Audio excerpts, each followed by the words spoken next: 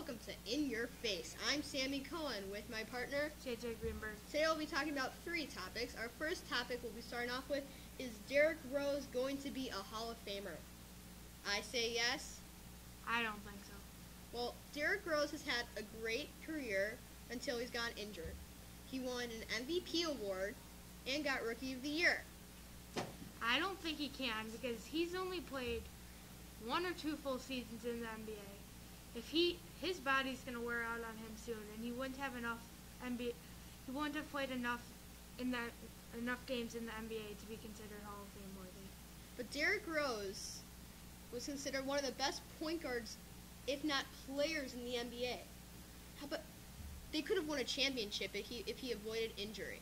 I think Derrick Rose is going to play good on the Knicks and probably become, they'll probably be a playoff team, and he may become a Hall of Famer. So it's if he avoided his injury. He's not going to be the star on the Knicks.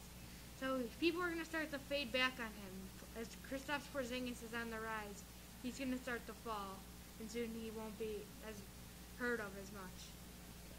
Our next topic: who do you think is going to win the Super Bowl? I think it's actually the Packers.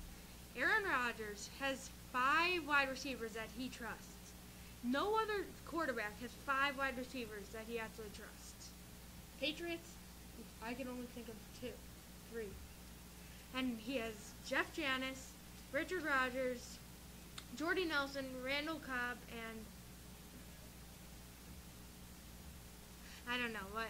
He trusts his wide receivers more than any other quarterback in the league, and their defense is okay.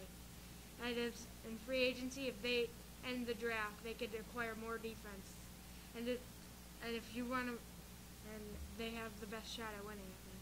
Well, after the Panthers' crazy season, they completely dominated the NFL until they went to the Super Bowl. But I think that they're gonna win the Super Bowl this year. They'll make it, and I think they're gonna win. I think they have great potential, having Cam Newton and very great solid players that can make it the whole season. I think that the Panthers are going to be the team to beat next season. I don't think so because they lost cornerback Josh Norman. I don't know if their defense is going to guard solid wide receivers. Cam Newton is incredible. He had 38 passing touchdowns, 12 rushing touchdowns, the most in the NFL. I think that Cam Newton's going to have a great season, and the Panthers are just going to win it all. I believe that the Panthers will outscore the Packers. The Panthers' offense will do better than the Packers' defense. But the Panthers' defense has no chance against 4 solid wide receivers. Luke Kuechly will sometimes have to be forced to cover Richard Rodgers, leaving less pass rush. Well, we'll see next year. We'll see next year. So, our final topic is: if Cubs had all their players healthy, do you think they'll win the World Series? I don't think so because think about it. They cannot beat the Mets. If they get lucky and don't have to face the Mets, they have a shot. That's the only way that they have a shot at winning the World Series. But if they lose, if the pitchers continue to struggle, there's absolutely no way they're gonna beat the Nationals either. Well, I think that the Cubs are gonna win the World Series when they have a full and healthy team. Despite Kyle Schwarber getting injured in one of the first games of the season, I still think the Cubs are going to have a great shot at winning the World Series. They can get by the Mets. Jake Arrieta has pitched so much better, and I feel like the Cubs are going to have a great second half of the season and be World Series favorite. But the Cubs, just think about it. They have Anthony Rizzo, Chris Bryant, Addison Russell, Jake Arrieta.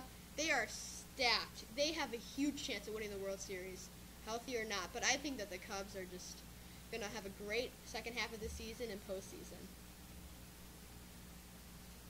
What are your opinions on that? I just don't think so because if their pitchers, they haven't performed as long. They're relying on the bullpen too much when the pitchers are only going 4, 5, or 6 innings. They need some great 8-inning, 7-inning starts, the rest of the bullpen, so the bullpen doesn't struggle each game consistently.